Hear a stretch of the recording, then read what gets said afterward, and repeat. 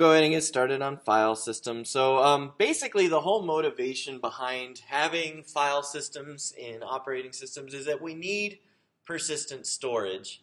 And storage is not as persistent as we would like it to be, and it typically is more complicated than we would like it to be. So we need to have some kind of abstraction provided by the operating system. So like I say, all programs require some form of persistent storage, if for no other reason than to store the program itself, because nobody wants to type in a program over and over again. But there's a lot of other things you could come up with. Config files, input files, output files, documents. I just had to write a bunch of recommendations for people, and so I have a directory of all the recommendations I've ever written. So that it's easy to, if somebody wants another one, I can just go look it up. All of that kind of stuff. You need to have some kind of persistent storage. You'd also like storage that is more likely to survive through a system crash. Certainly you could lose information if you're not careful, but it turns out that you can actually be careful in writing to this information. So reservation systems, document editors, I really like that, if PowerPoint crashes while I'm working on a slide deck, it says, hey, I recovered this presentation, maybe you'd like it back. And I'm like, yeah, that'd be really nice. So there's things like that that you would like to survive through a crash. And so most computers have persistent storage in one form or another. So hard disks, less common now unless you're working on servers where you need a large amount of storage or you have a cheaper laptop. Solid state drive for more expensive laptops or servers that you need to be really fast. USB flash drives, and so forth. So there's all kinds of things. Tape drives and optical drives still used, surprisingly enough, but they're really good for backup. And so people use them for backup quite frequently, especially the very important but frequently not utilized off-site backup, so that if a meteor hits your building, you have your backup somewhere else and you don't lose them in the, ensuing fire. So those kinds of things are frequently used for tape drives and optical drives. Now you frequently have large data sets where you would like to be able to access portions of a file, but not the entire file. So this is just sort of fleshing out some of the requirements of a file system abstraction. So if we have this kind of situation, we need to be able to load only a portion of a file, not the entire thing. We'd like to be able to index into it somehow.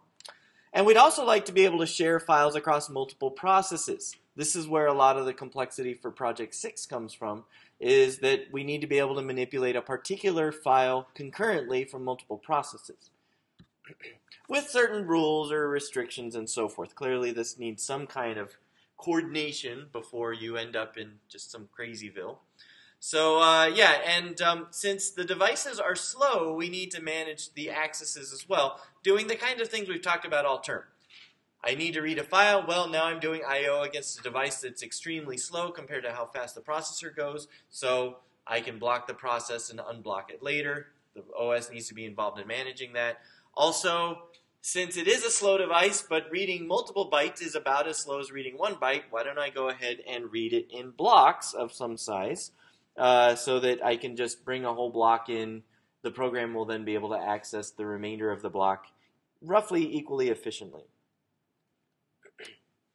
Now, applications almost always don't care about blocks. Frequently, you just care about reading in the sequence of data. I mean, if you have an XML file, who wants to parse an XML file in blocks? You just want it to be sort of a contiguous byte sequence that you read in and parse, something like that. And so you do have these interesting issues. Different devices may have different block sizes. This is becoming true of hard disks because historically sectors were 512 bytes. Now we're getting to the point where they're 4 kilobytes most of the time. Then you have optical drives, tape drives. They all have different block sizes and so forth. Oh, and we'll talk about the read, write, erase stuff when we get to solid-state drives because those are quite complex. Applications don't want to think about other things like, well, what happens when a sector goes bad? The OS has to deal with that. Thankfully, the OS does deal with it so that applications don't. I have not written any code except for code that actually cared about this kind of thing where I had to think about unusable blocks or blocks that became unusable over time. So also non-contiguous data sets. That's another thing that the OS has to think about. So the OS provides this file abstraction that allows the application to not think about these things. We have logical units of data that I can read contiguously. At least that's the way it appears to the application. It's a linear sequence of bytes. and I can go ahead and seek to a particular offset in that sequence of bytes if I want to read a specific byte. I don't have to know anything about the underlying device. Now, if I want to write an application that's really fast, then I'll think about the underlying abstractions. That's a big deal in database systems. We need to think about the storage device so that we can make it as fast as possible. But I don't have to if I don't care. Microsoft Word doesn't spend very much time thinking about this stuff. They used to spend more time about it, but now that we have solid-state drives, they can actually take some shortcuts where they used to be very careful. Okay, so the OS's file system is what provides this abstraction. Simple enough. In general, we do not constrain what can be stored in a file. So we don't really say this is the format that's required. The process can interpret the contents however it wants. It used to be that OSs would distinguish between text files and binary files, but now we have text files that look like binary files because we support all kinds of character sets, and we have binary files that can be used in many different ways.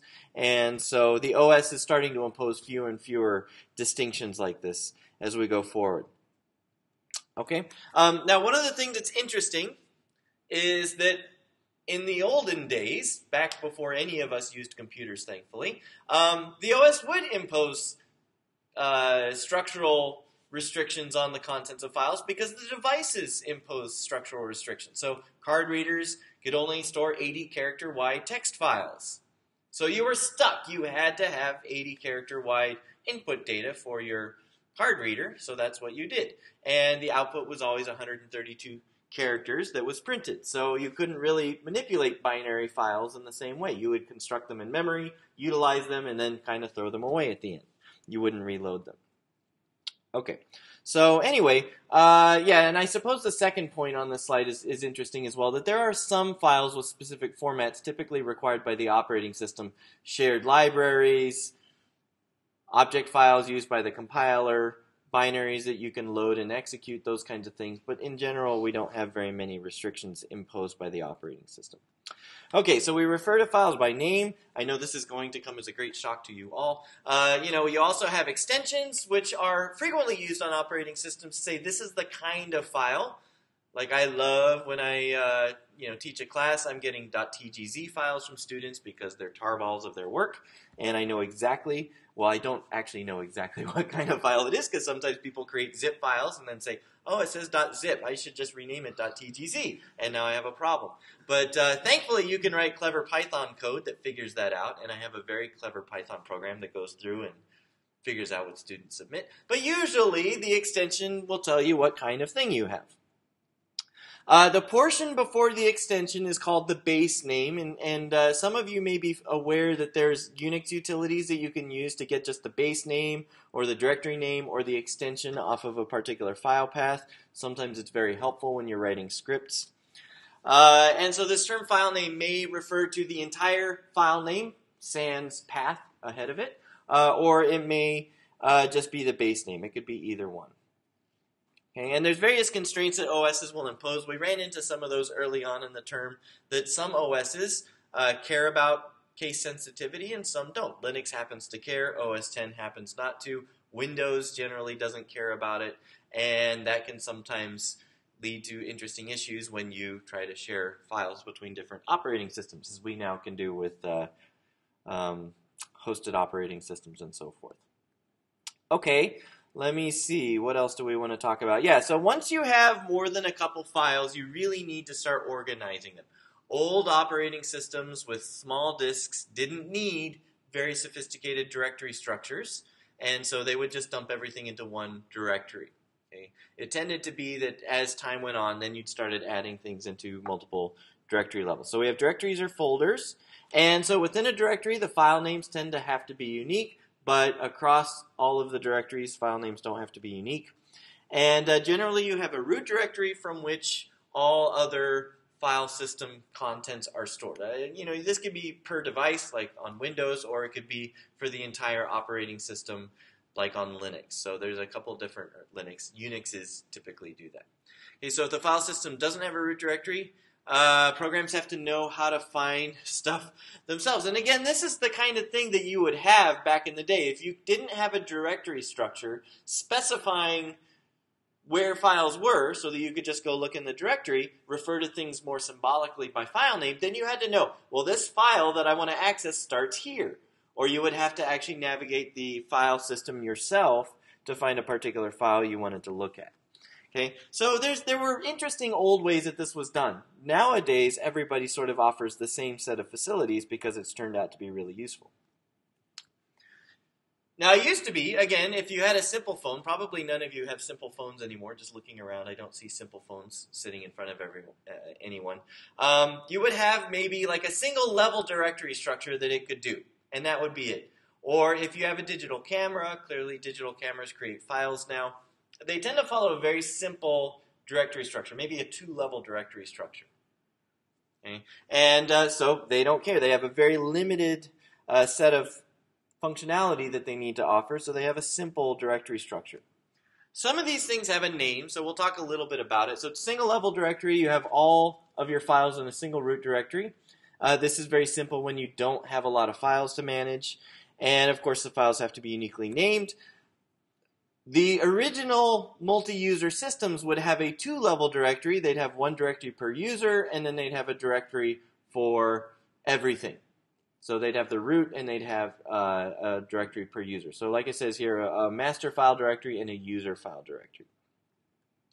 Of course, now we have much cooler and more sophisticated file systems, even to the point that they become bewilderingly complex. So typically, all modern operating systems can have a graph as their directory structure. So the top level directory is still called the root, which is weird because on trees the root's at the bottom, but in directories it tends to be at the top. And the subdirectories will group files based on their purpose. So we may have a home for all of our users, or on Macs it's called users. And then you'll have directories for applications. It tends to be on Unix systems. You have a directory for system applications, or stuff that's only used by the super user. And then you have shared libraries and so forth. You may have other directories for things like, /man for man pages and so forth. A lot of these things can have varying structures. So you have a path from the root to the file that you want to access. That's how you refer to a given file. And you'll notice that some files might have multiple paths to them. So we have a file named C. We have two C's, but one of them can be accessed on two different paths because there's two different directory entries that refer to that file's data. And we had various path separators used through the past. Thankfully, some of them we have forgotten. I think colon was even used as a path separator. So it was basically whatever character we don't want to appear in file names, let's use that for a path separator. Okay. Most of the time now we use /, except Windows has kind of messed everything up by doing something different. And if you want to write software that runs on both places, you have to think about these things because they were nice that way. Okay. Let's see, anything else that I want to say about this? Well, I'll talk about some of those other details when we start talking about file structure and directory structure, so I'll skip those things for now. But processes do have a current directory. I vaguely recall that this is something you have to add in Project 6, is the ability to have a current directory associated with the current process. And that allows you to resolve paths that contain relative components. So dot, I think we've probably all used those things. Let me talk about this right now. Basically, that allows you to say / something. And so that is relative to the process's current directory. And there's rules for resolving those things. Okay? And it's pretty straightforward. I don't think anybody sprained their brain trying to do this kind of thing.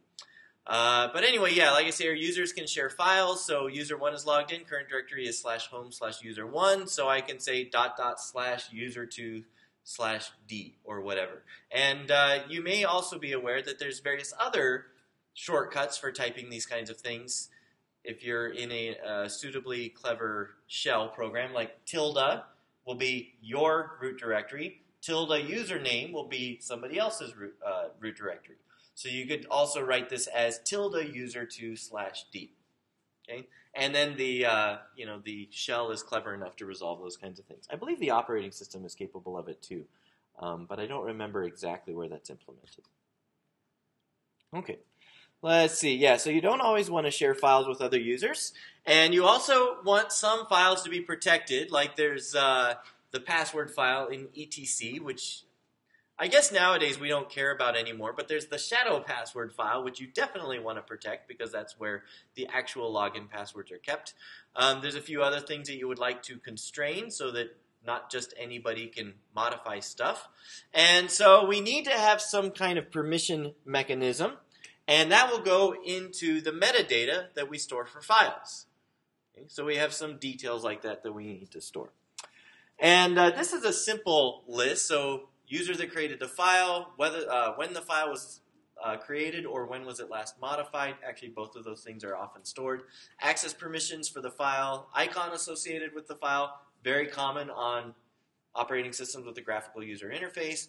Application or applications that can be used to open the file. Now, typically that last one is stored somewhere else because you use the extension to figure that kind of thing out, although some operating systems are clever enough to associate that with individual files so that the next time you open that file, it uses the same application as the last time you opened it, and so forth. Okay? But you can imagine a lot of other details. A lot of times you'll even have more generalized metadata storage mechanisms associated with files. So you'll have the fixed stuff and then the varying, the file-specific stuff. Now we have this interesting thing that C here, home user 1 BC is a file that is also available through home user 2. So we call this thing a link, which basically is how we point to a file in another directory. Okay, which is kind of a misnomer. I'll explain why momentarily. Because we have this thing called hard links, which is where the directory entry itself refers to a file that lives somewhere else. Okay, I'll clarify my terminology in just a moment. But so we have this link that points to a file that lives somewhere else. So this file really is like it exists in two directories, because you have two directories with an entry that points to C. Then you also have symbolic links, which are represented as a file that points to another file. Okay, so I hope everybody sees the distinction. You either have the directory entries referring to the file's guts, or you have a file that refers to another file. Okay? And on Linux, thankfully, and I should really be more general, so on Unixin, when you have symbolic links, it's hidden by the mechanisms and the infrastructure that the operating system provides. On Windows, for example, when you create a symbolic link, it clearly lists as a file in the directory. And so the operating system doesn't obscure the fact that it's a symbolic link nearly as much as you do on Unix's, which is slightly annoying. Okay? Windows and Unix both support hard links as well. So you can create a hard link in Windows, and now you have multiple directory entries referring to the same file contents. Okay? Let me see if I say anything else here. Yeah, so not all file systems support hard links. FAT does not, so that's why old DOS and old Windows didn't support this kind of thing. They kind of created the symlink mechanism because it was an easy way of doing it, but now NTFS easily supports hard links, and so you can create hard links, but not through the user interface. You have to do it from the command line if you want to create a hard link in Windows. Okay, so the terminology refinement that I wanted to share with everyone is that we have this notion that the hard link is pointing to a file that lives in another directory. Well, really, the way to understand this picture is the file lives on the device, and then you have multiple directory entries pointing to it. And like I say in the little side note, you keep a reference count associated with the file data, specifically in the file metadata, how many hard links or how many directory entries refer to this data. And when that count hits 0, then you reclaim the data. So it's not really correct to say C lives under user 2.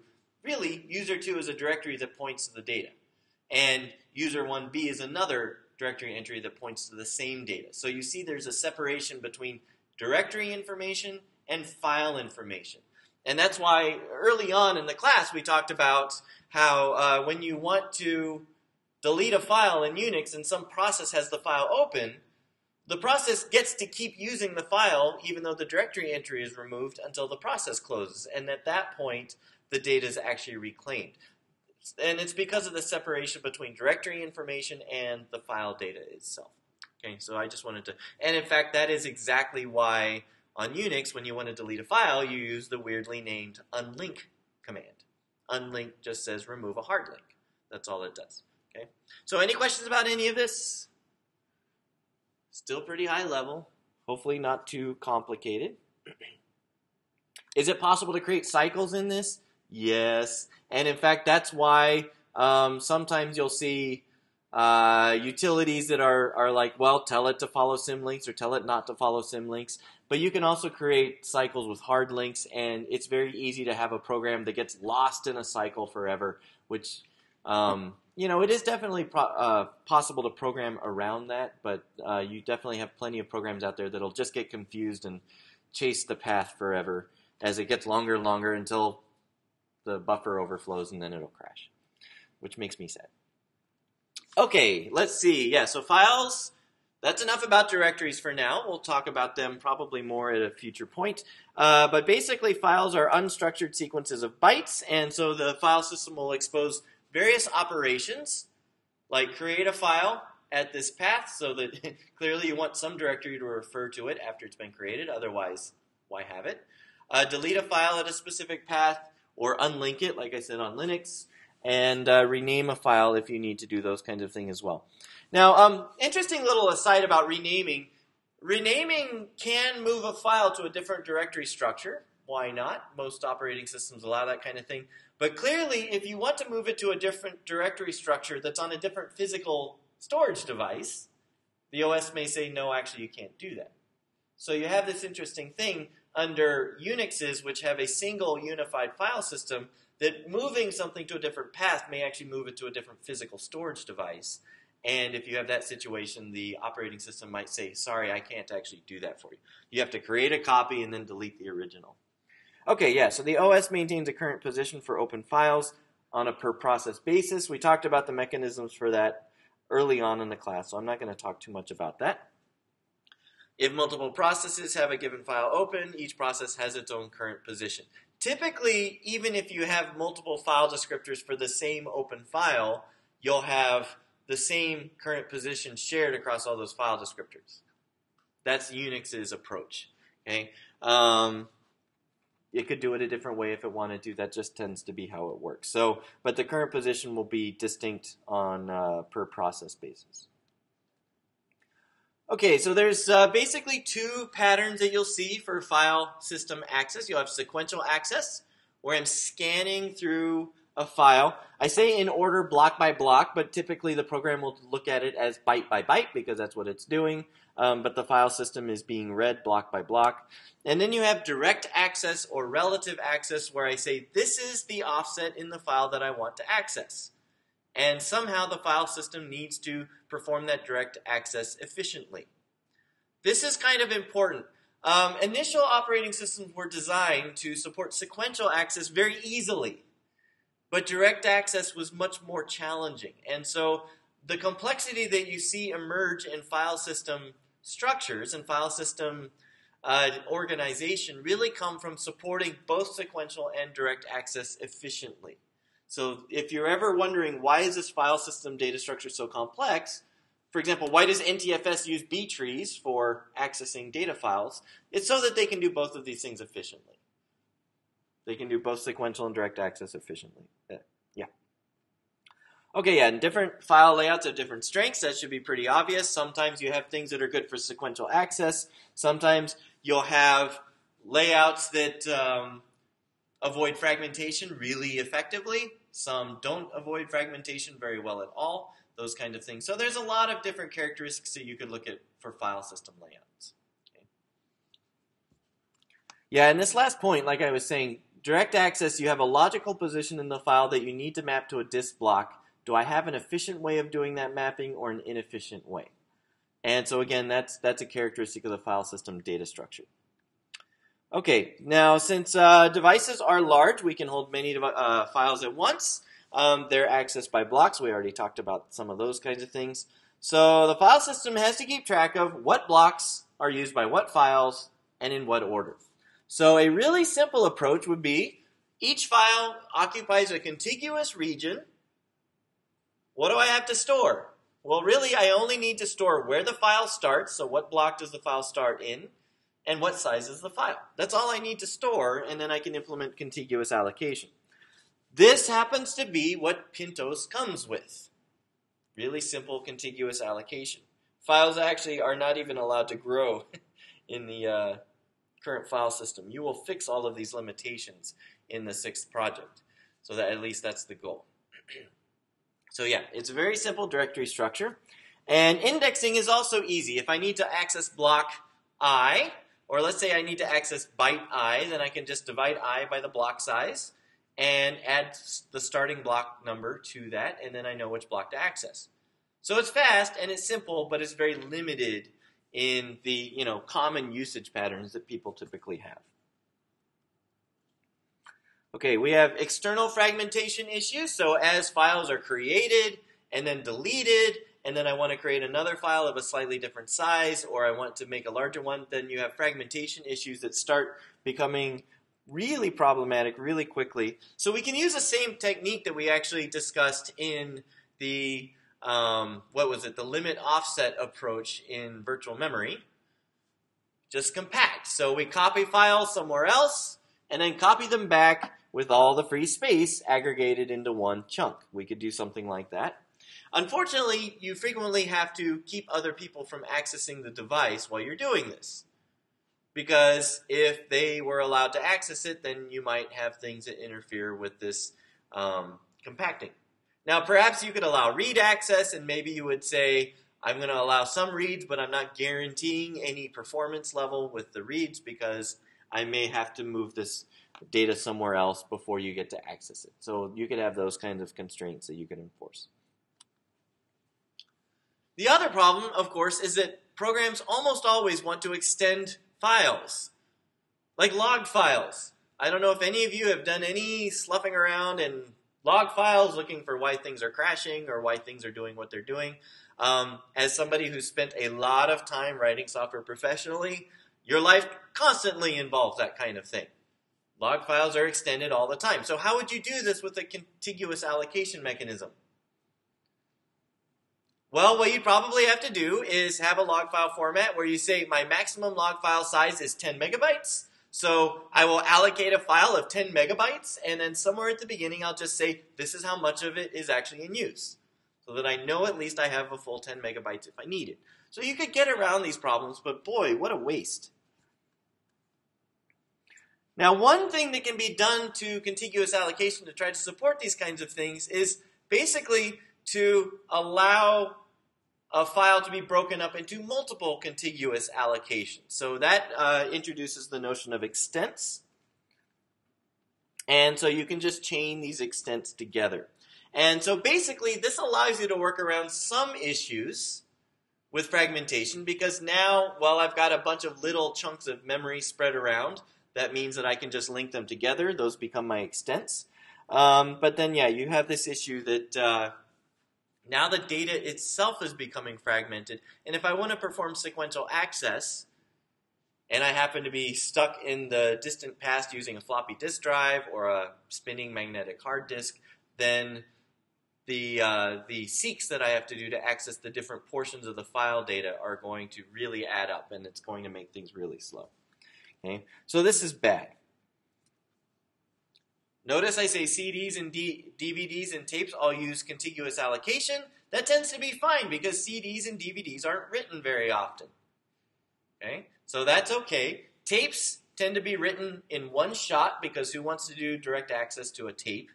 Nobody, so we don't. But if you're doing it for backup, then you just do a contiguous allocation. That's perfectly fine. And interestingly, this is as an aside, many file systems do support extents.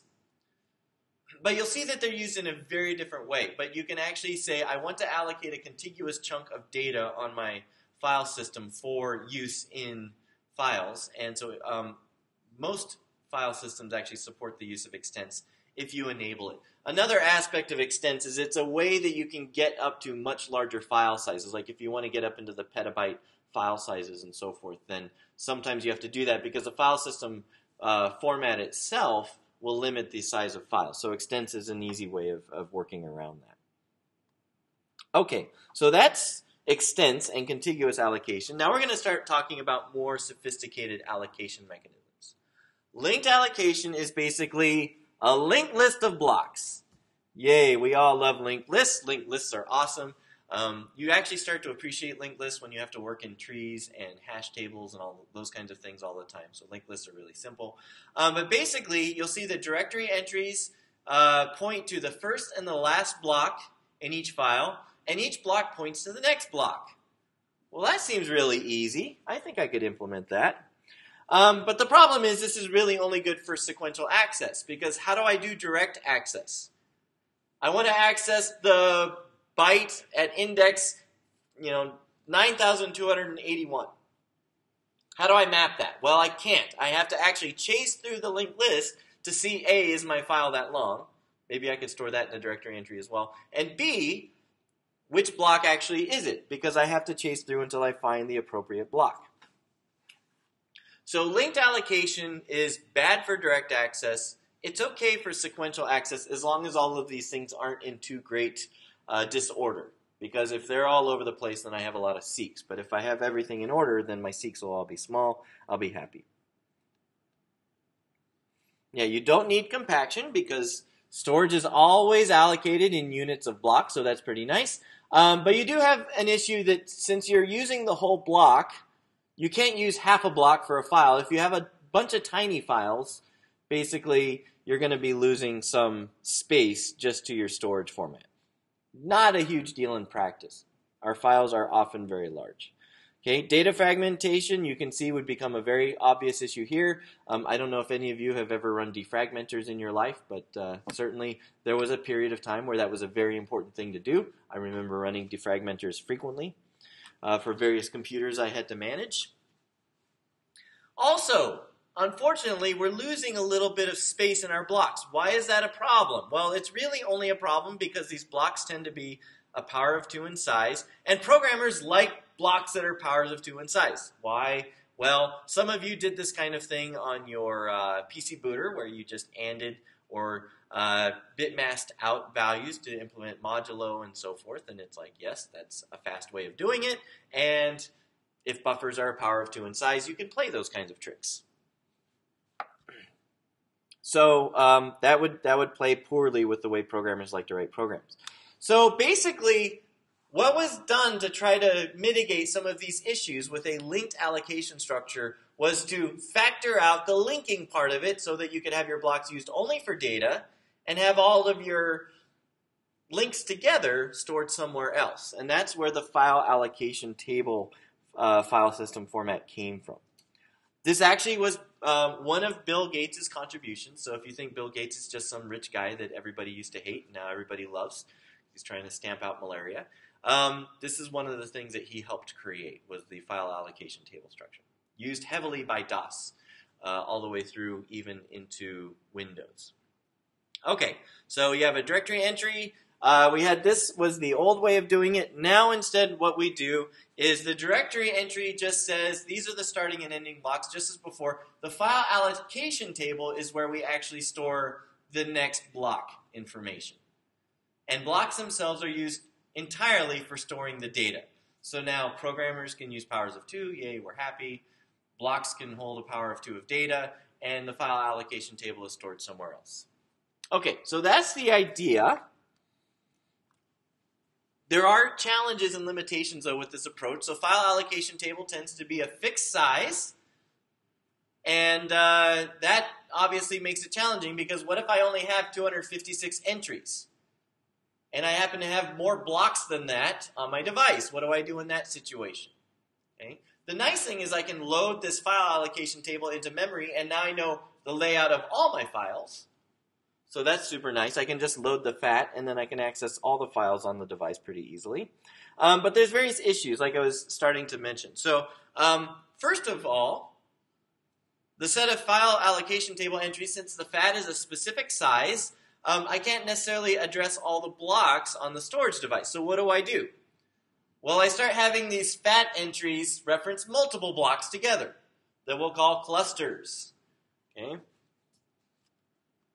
Yeah, here's the example. The original fat was 8 bits per table entry, so fat 8, if you will. And so I can only have 256 blocks on a device. If I have a device with more than 256 blocks, now I need to start grouping blocks together.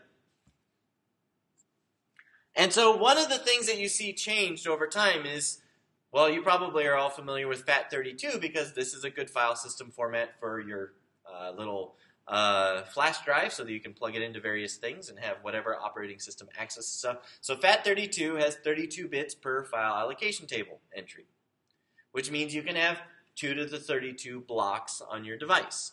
FAT16 has 16 bits per entry, which means you can have up to 65,536 entries and so forth.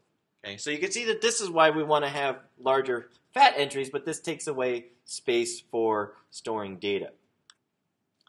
And so, like I was saying, fat started to store clusters instead of just blocks for each fat entry. And so you might have a cluster be 16 blocks or perhaps even larger. And this is where the second issue came, which is that if you have a whole block being referred to by a file allocation table entry, then if I have a whole bunch of small files, I'm losing a huge amount of data because now I lose a whole cluster for a file instead of just a single block. This is what it was like back in my day, kids. So, you'd have clusters that were 32 kilobytes, clusters that were 64 kilobytes. I want to create my 100-byte basic file and run it because I'm learning to program, something like that. And I notice that the available space on my device goes down by 64 kilobytes. And I'm like, why am I losing 64K when I create a 100-byte file? It's because of fragmentation issues due to the file allocation table storage format. Okay. So yeah, if you have a cluster that's 16 kilobytes, like I say here on the slide, the FAT file system can only hand out blocks of that smallest size.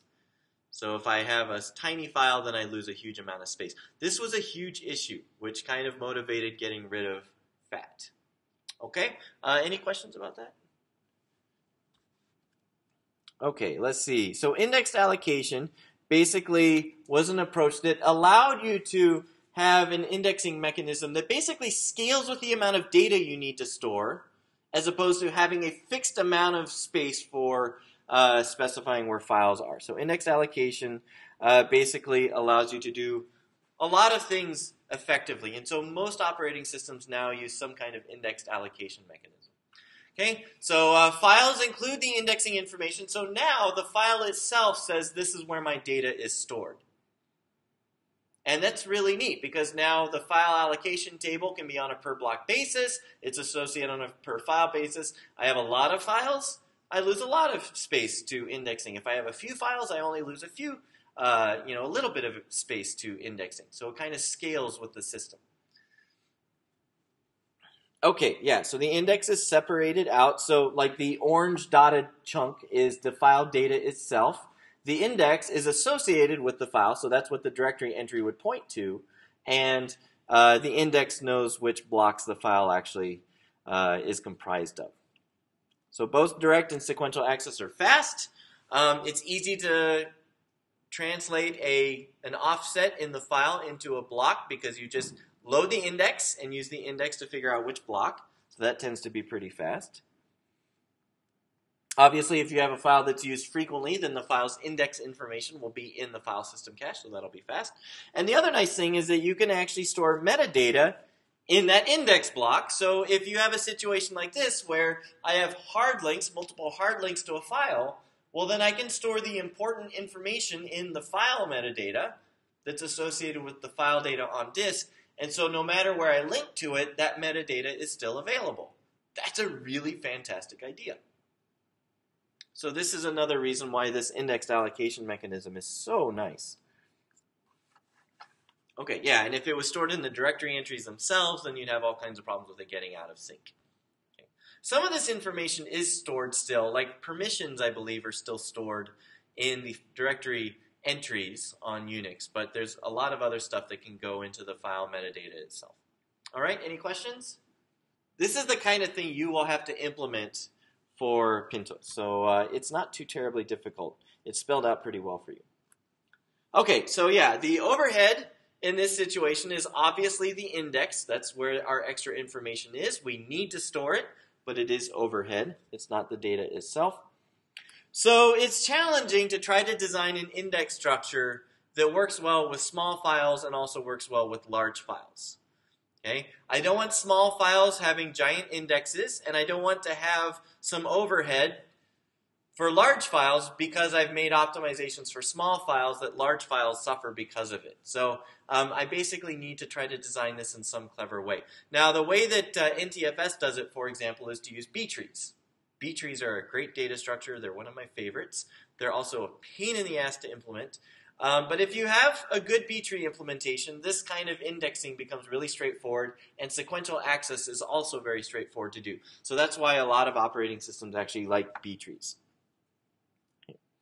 All right, let's see. So one option, we'll look at a few simple examples. We're not going to actually do B-trees in this class, thankfully. ext2 is a tree data structure that is very unbalanced. It's interesting how they designed it, so we'll talk about that toward the end of class. We have enough time. Okay, a linked sequence of index blocks, so we could do that. Basically, each index block has an array of file pointers.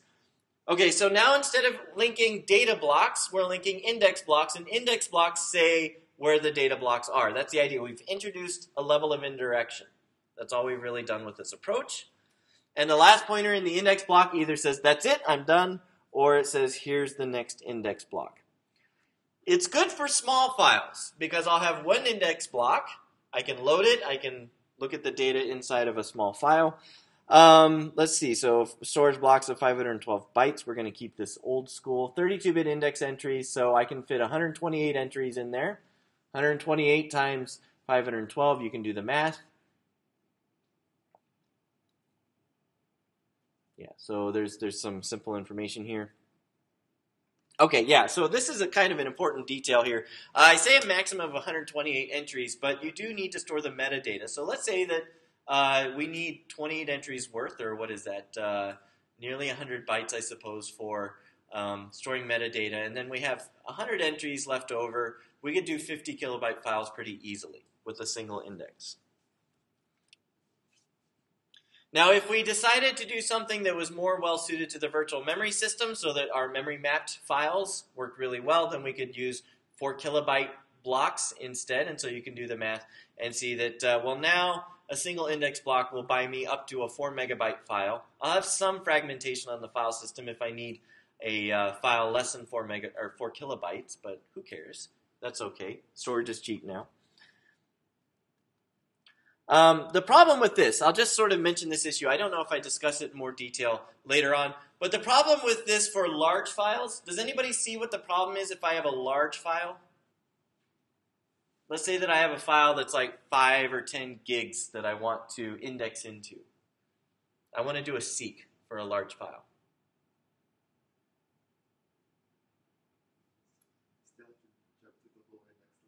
Yeah, so I have a linked list of index blocks. I have to go through that linked list of index blocks just to find where the block is. So as the file gets larger, that overhead gets worse.